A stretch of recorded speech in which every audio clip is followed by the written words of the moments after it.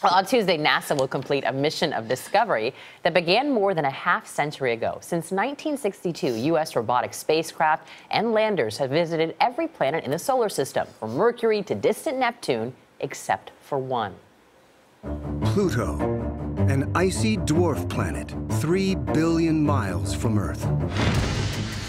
We have liftoff. A space probe called New Horizons is on its way to capture images of a mysterious world that may hold the secret to the origins of our solar system.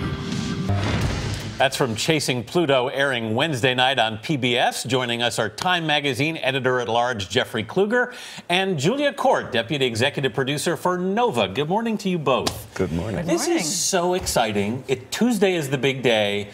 We get within 7,700 miles of Pluto, right, Jeffrey? I mean, yes. that sounds like pretty far away, but in the grand scheme of things, it's right next door. Absolutely. It's 3 billion miles out to Pluto, so this is practically arm's reach. And the way they got there was with a spacecraft that's designed for speed and designed for economy. New Horizons is only half the size of the Voyager probe that reconnoitered 4 planets back in the 1980s.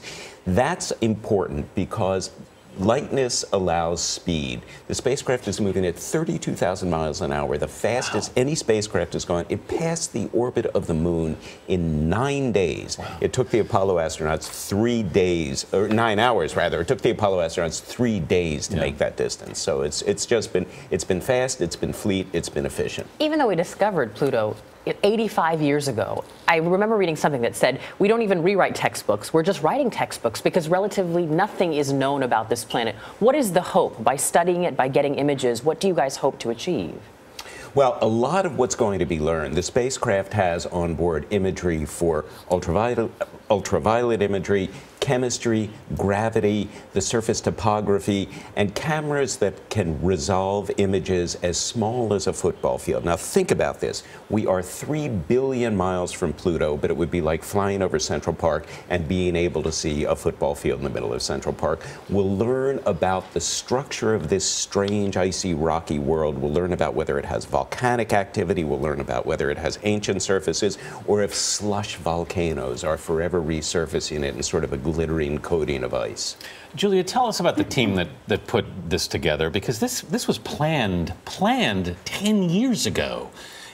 Well, it took off 9.5 years ago, so the planning goes back even further than that. So it's this remarkable group of people, all kinds of scientists, planetary scientists, engineers, that had to come together to do this. And many of them have spent their whole careers working towards this moment, this week. And Leslie Young, who's one of the lead scientists, as a student back in the 80s, she was part of the team that discovered Pluto's atmosphere. And as Alice Bowman, who is the missions operation manager, or mom, says, they think about this spacecraft as if it's their child, their baby. Because they lost communication at several points during this mission. That must have been terrifying to think all that love up there, so far away. Absolutely.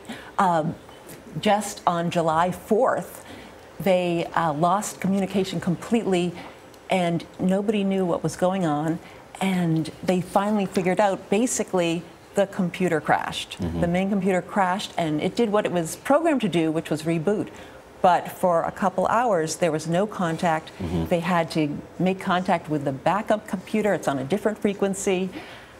And it took several days to get it back on track. So it was very bad timing for that to happen. You can't exactly get the IT guy to get out there and fix it. I mean, we can't wait to see the images. It's going to be absolutely beautiful. Julia Cort, Jeffrey Kluger, nice to see you both. Thank you for coming. Thank you. Thank you.